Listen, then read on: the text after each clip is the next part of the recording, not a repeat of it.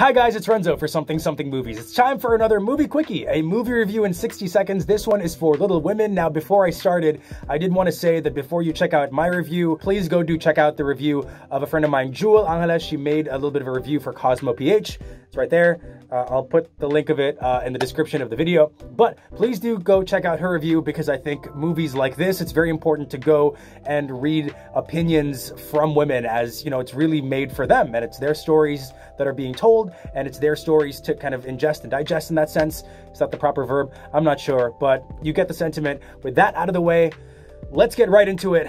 Here is the movie review in 60 seconds, the Movie Quickie for Little Women. I forgot to start my freaking timer. Here we go. 3, 2, 1.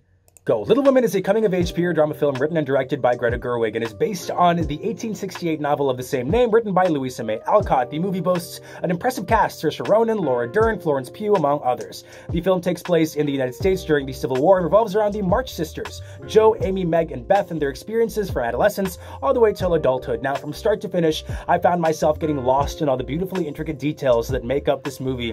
Gerwig's vibrant energy and love for theater is evident, leaving every moment brimming with life. The characters are imperfect and complex. Florence Pugh shows you just why she was Oscar nominated for the Best Actress in a Supporting Role category, but at the centerpiece of this narrative, Saoirse Ronan portrays Jo March's journey of character so brilliantly.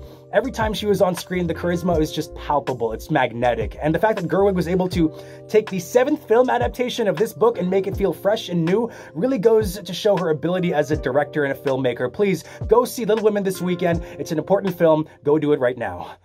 1 minute. I'm so happy we got that done because I wrote so much and I had to edit some of it out. But there you go, folks. I didn't really want to give Little Women a rating, like a something out of 10, because I feel like, again, as a dude, that's not really my place to do so. But check out the review of my friend Jewel right there. We'll make it pop up. Go read that. But if you don't have any plans this weekend, please go see Little Women with your sisters, with your brothers, with your dad, with your mom. I don't care. Just go see it. It's food for the soul, and it's going to be a great time for sure. So that's it, folks. You can follow us on Instagram. It's Something Something Movies, on YouTube as well. Thank you so much for 100 subscribers, by the way. You guys are awesome. I love you. Thank you. You can follow me on Instagram. It's @Renzosaurus. And there you go. We'll see you in the next one, you filthy casuals.